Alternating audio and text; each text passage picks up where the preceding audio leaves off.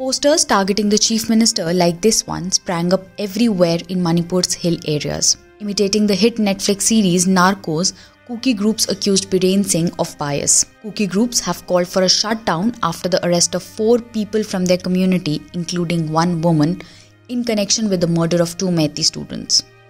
The accused are being tried in Assam, where they have been taken by the CBI.